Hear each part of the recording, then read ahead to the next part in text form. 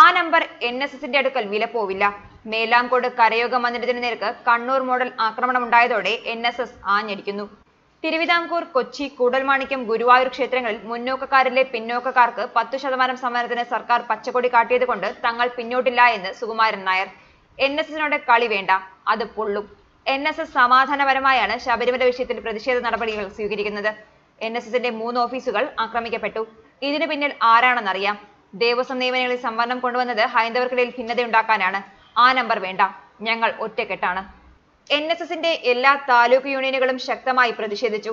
കളം മാറുകയാണ്. പടനായരുടെ കരുത്ത് മുൻപ് പലവട്ടം കേരളം കണ്ടതാണ്. സമാധാനകാംക്ഷികളാണ്.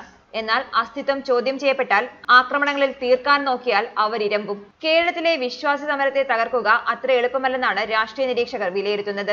മുൻപ് പലപ്പോഴും സർക്കാരിനോട് ഇടയുമ്പോഴും അനുനയ പാതയാണ് NSSും സുകുമാരൻ നായരും കൈക്കൊണ്ടിരുന്നത്. എന്നാൽ ശബരിമല യുവതീ പ്രവേശന വിഷയത്തിൽ NSS ആഞ്ഞടിക്കുകയാണ്. നാമജപയാത്രകൾ ശക്തമാക്കി കേരളത്തെ പ്രക്ഷോഭം കൊണ്ട് ഇളക്കിമറിക്കുകയാണ്. ഇതിനിടയിൽ കരയോഗ മന്ദിരം പോലുള്ള സ്ഥാപനങ്ങളെ ആക്രമിച്ച് നിശബ്ദരാക്കാൻ നോക്കിയാൽ സമരം ആളിക്കത്തുമെന്ന മുന്നറിയിപ്പാണ് NSS നൽകുന്നത്. കണ്ണൂർ ശൈലി ആക്രമണം വിശ്വാസ സമരത്തിന് നേർക്കുണ്ടായാൽ പ്രതിഷേധത്തിന്റെ ഭാവം മാറാനിടയാകും. പോലീസ് കർശനമായി ഇത്തരം ആക്രമണങ്ങളെ തടയിടും. ഏത് ഭീഷണിയിലും പിന്നോട്ടേക്കില്ല എന്ന് വിശ്വാസികൾ പറയുമ്പോൾ അർഹിക്കുന്ന ഗൗരവത്തോടെ പ്രശ്നങ്ങളെ സമീപിക്കണം. CPMന് മുന്നറിയിപ്പും താക്കീതുമായി സുകുമാരൻ നായർ കളം നിറയുകയാണ്. സമൂഹത്തിലെ ചില വിഭാഗങ്ങൾ അനുഭവിക്കുന്ന ആനുകൂല്യങ്ങൾ മന്നത്ത് പത്മനാഭന്റെ കൂടി കഠിനാധ്വാനം മൂലം ഉണ്ടായതാണെന്ന് ഓർക്കണം. ഈശ്വരവിശ്വാസം ഉയർത്തിപ്പിടിക്കുന്നതിനാണ് ക്ഷേത്രങ്ങളുടെ സംരക്ഷണത്തിനായി ദേവസ്വം ബോർഡ് രൂപീകരിക്കാൻ മന്നത്ത് പത്മനാഭൻ മുൻകൈയെടുത്തത്. ഹിന്ദുവിന്റെ മാത്രമല്ല എല്ലാവരുടെയും സ്വകാര്യ സ്വത്താണ് സ്വാമി അയ്യപ്പൻ. ശബരിമലയിലെ വിശ്വാസവും ആചാരാനുഷ്ഠാനങ്ങളും സംരക്ഷിക്കുന്ന കാര്യത്തിൽ സംസ്ഥാന സർക്കാരിന്റെ തെറ്റായ നിലപാടിനെതിരെ സമാധാനപരമായി പ്രതിഷേധിക്കാനുള്ള അവസരമാണ് നാമജപം. ആദ്യഘട്ടത്തിൽ നടത്തിയ നാമജപ യാത്രകൾക്ക് ശേഷം സർക്കാർ വാശിയോടെ ശബരിമലയിൽ ആളുകളെ എത്തിക്കാൻ ശ്രമിച്ചു. 13-ന് സുപ്രീം കോടതിയിൽ നിന്ന് അനുകൂലമായ വിധി ഉണ്ടാകുമെന്നാണ് പ്രതീക്ഷ.